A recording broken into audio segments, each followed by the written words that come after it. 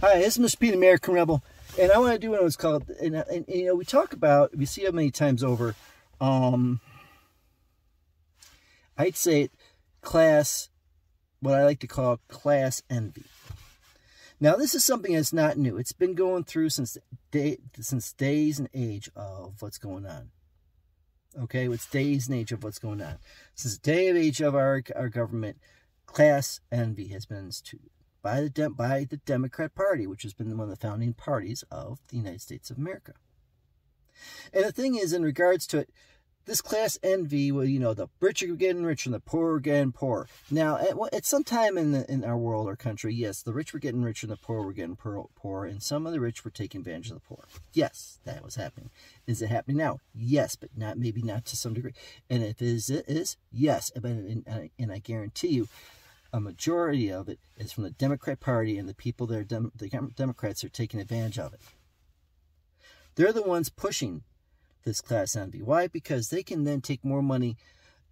They say the rich are not paying their fair share.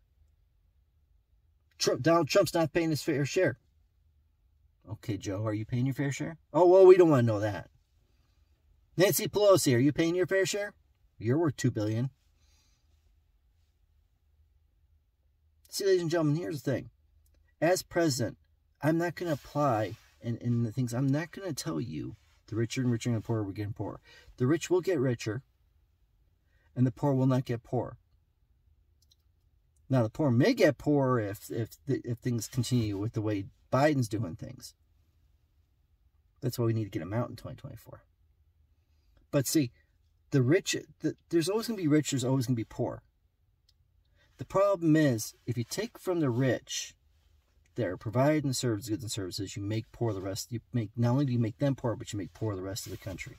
Because the country is based on a capitalistic society based on private sector. That's what it is. That's how it's always been. And the more we people fall for, the richer and poorer are getting poorer, the more you're going to drag the rich people down, and the more you're going to drag you down. My question to you is, when are you going to have enough and wise up? One. Envy is good to a certain extent, but envy is not good when it affects everybody.